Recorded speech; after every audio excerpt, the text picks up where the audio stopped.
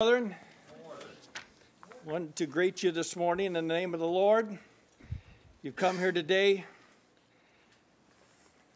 to worship the King. He's worthy.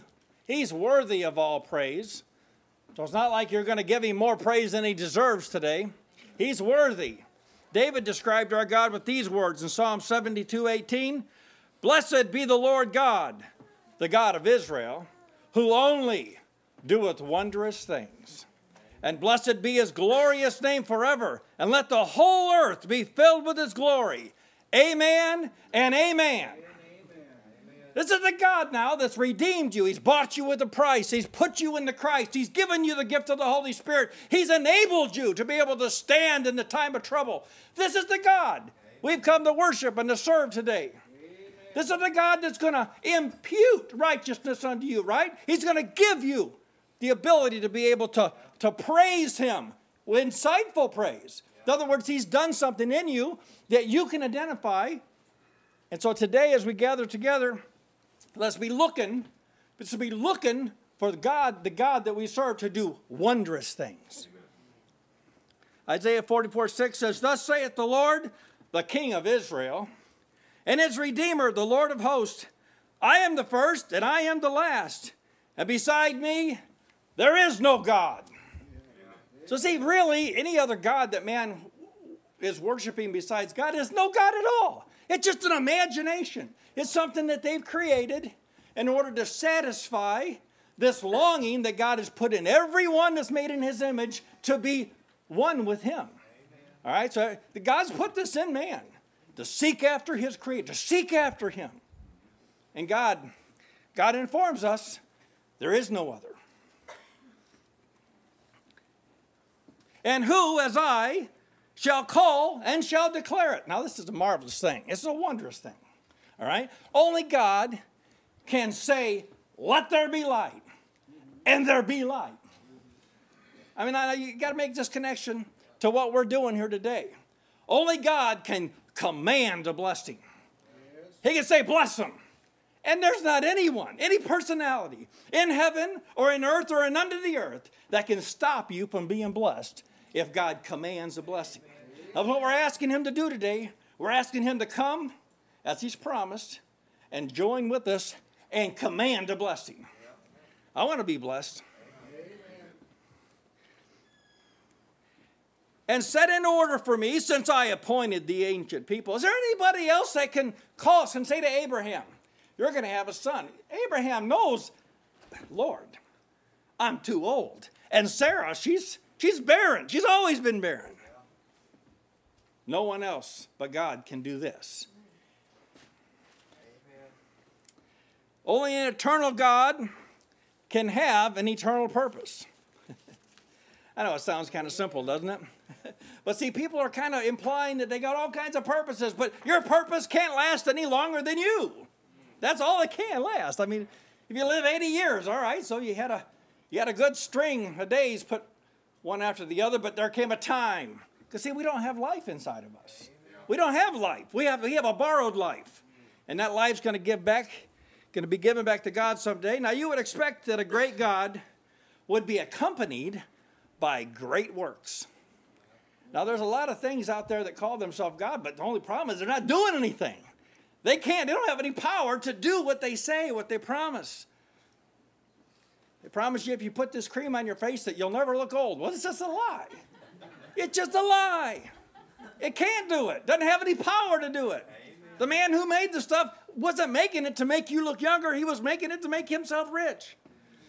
But God caused Sarah to conceive and bear a son when she was past age because she believed. Now this is a new dimension in the power of God. God is mighty. He can speak a word and it can be done instantly.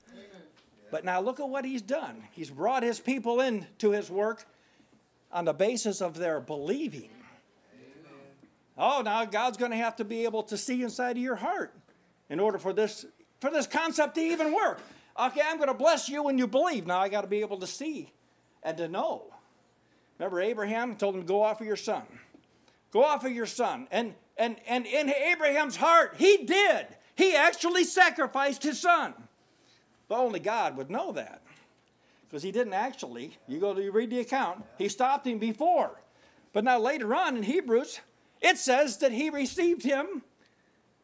It says, from whence also he received him in a figure. So in Abraham's heart, he really did sacrifice his son. See, Abraham was thinking about this God that does wondrous things. Abraham was considering the fact, if I'm worshiping this God who can do anything, then he'll raise him from the dead. That's what Abraham says. That's what he reasoned it out in his own heart. So in his mind, Isaac was as good as dead. Now, my point is that we serve a wondrous God, a God that can look inside of the heart of Abraham and know that. Only a great God could judge the hearts of men. Well, why do I say these things? Well, we've come together, we've gathered together to worship, to fellowship one with another, to recite the things that this God, this wondrous God does, the things that he's done in us, the things that he did in Christ the day when he put away sin. We've come to recite these things and to remember these things. Why? Because it's in the remembrance of these things that God is glorified. See, it's when you say these things, when you bring these things up, there's more personalities here than what you can see with the eye.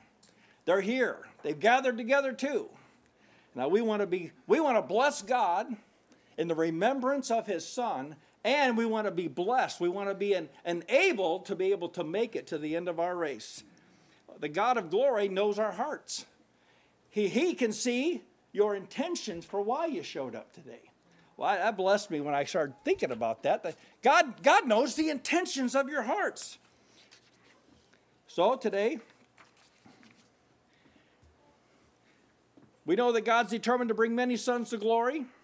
We know that only a great God can not only know what temptation you need. You say, well, wait a minute. God doesn't tempt anyone of evil, but see, God allows. God knows exactly what you need. What does a temptation do? What does a trial do? It weeds something out of you or brings something to you that you didn't have before the trial.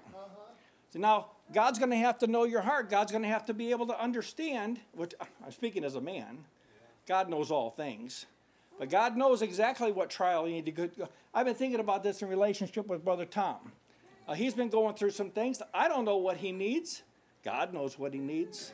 See, God's with him through the whole trial. He knows right at that moment. He sees my servant, he's been believing, he's been trusting me. I'm going to make a way of escape. So only God knows when it's time.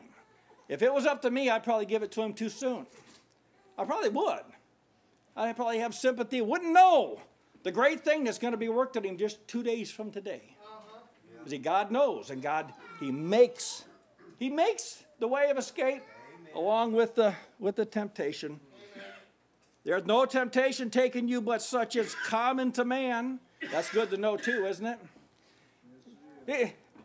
I'm not so unique. God's the unique one. God's the one. We come to worship this great God, so we can expect today as we've gathered together, we can expect some wondrous things. And I can tell you, what God can see inside your heart. He knows, are you expecting to see God work today, to move today, to give you something that you need? He's going to answer that request. And He's going to do it in His way. I mean, it may be someone standing up here talking about something, and God just blesses you with it. He just opens that up to your heart.